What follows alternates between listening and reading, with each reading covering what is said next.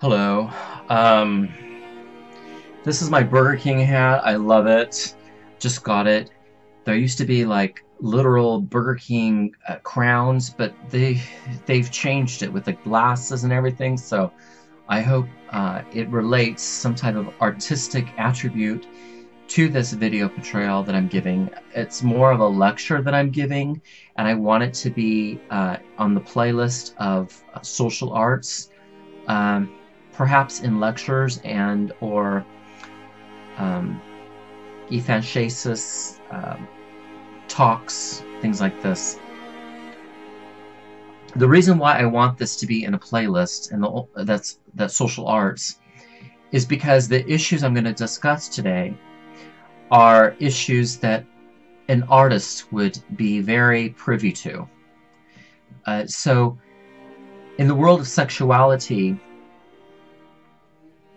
male sexuality specifically, there could be a lot of taboo and forbidden.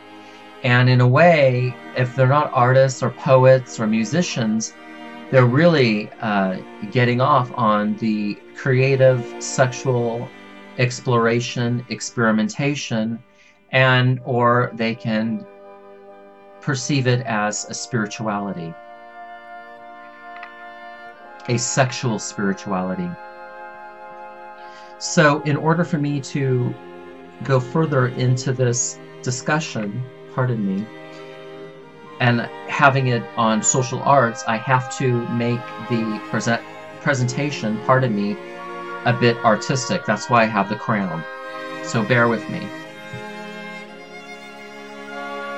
This here is a candle. See? Ah, candle. And it represents the honor we must give to man when he looks within his soul to make an honest, investigative search of the inventory he has for morality. Put my coffee down. As people know, I participate as a motivational accountability life coach in practice for men that are having a hard time coming out of the closet, say, perhaps gay, bisexual, straight, or perverted and demented and deranged.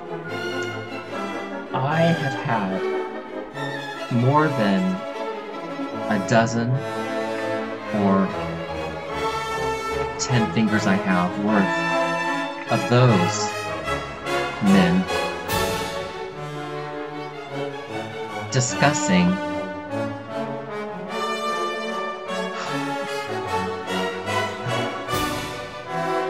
that amid other men, they find that it's the female that encourages some of their forbidden and taboo experiences. In other words, men are coming out and saying that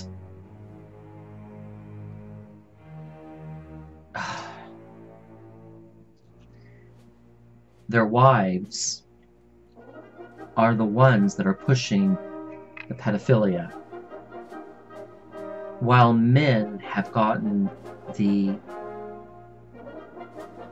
brunt of this type of argument, and they're known to be sent to prison.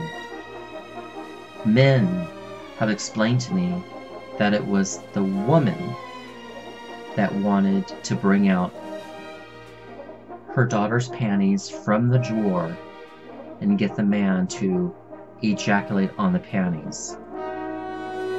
So women are equally or maybe more to blame in this spectrum of the forbidden, of the taboo. Now that's a concern. I have to fix my Donald Trump tie. Reason being that is a concern is due to the fact-finding. Men have a feminized psychological masculinity directly influenced by some of these women. For example, there was one man that had met a female in the parking lot of a medical center, and they got real chatty with one another. They got along. So the man said to the woman, "Why don't you come back to my apartment and I can make you coffee and a salad and we can hang out and talk?" So she obliged, merely from the fact that she was a bit attracted to him, but he was emotionally in love with her. He's bi-emotional, emotionally in love with the woman, but, pardon me, his physiopsychology is greatly affected by when a man comes in. You know, his heart beats and he gets exasperated. So this man and this woman convene in privacy of his apartment. She feels very comfortable. She takes off her clothes. They pretend that they're nudists. He takes off his clothes. And then she started holding him and hugging him. And he says, "Whoa, I'm a gay man," she says to him. She says, "Oh, but penetrate me. Have sex with me." He says, "Well, you know, I'm not into that. No." So she, through trial and error, learns what works for him. One of the things that works for him is when she starts saying to him, "Rape me. Rape me, rape me." So his genitalia, his penis, gets hard. And so he has intercourse with her. Then after intercourse, regardless of him ejaculating on her or inside of her or using a condom, she says to him, "You're not a gay man." And the man says, "Well, yes, I am." She says, "No, you're not." And the man says, "Well, I'm not bisexual, I'm gay." She says, "You're neither gay or bisexual." He says, "What are you talking about?" She says to him, "You're a pervert." Now, he felt degraded, humiliated, and the degraded and humiliated man wasn't feeling like this because he was in submission of her, but outside of the role-playing that they had done, he is treated by her only after the sex. So in any other events, maybe the humiliation and degradation could have happened in the confines of the sexual act. But he was told that he's a pervert after she basically, metaphorically, psychologically, raped him. And that stuck with him, predominantly because she then told him that she was married. And then she left the apartment.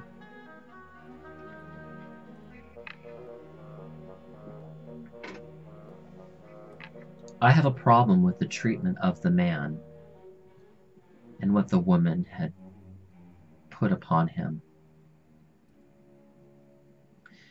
Men, if you are so interested in being validated by the woman that you have to do what she says, and you have to be demeaned and humiliated, I want you to be strong in your psychological masculinity and confront her. This candle is for all the men that have been exploited, raped by women. This candle is for the safety and the well-being of all men. It is for the men, and blessing the men, that must have the courage to come out of the closet and talk about their experiences that their wives, girlfriends, or female strangers have accosted upon these men. Men, I want you to know that you don't have to be used by women. These women have crossed over the threshold of being a bitch, meaning they snap at men when they're on their periods. This is not about the women being bitches, or this type of behavior and the women constantly promoting this type of behavior, whether it's pedophilia, humiliation, degradation, forbidden, taboo, animal play, canine. These women are ugly cunts. This is for the men that need to come over their fear and show respect to women by calling these women out, bringing them forward and having them come clean on what they have done to the social institution of men, the transparency and the translucent social psychology for men that must say vulnerably that they have been defeated.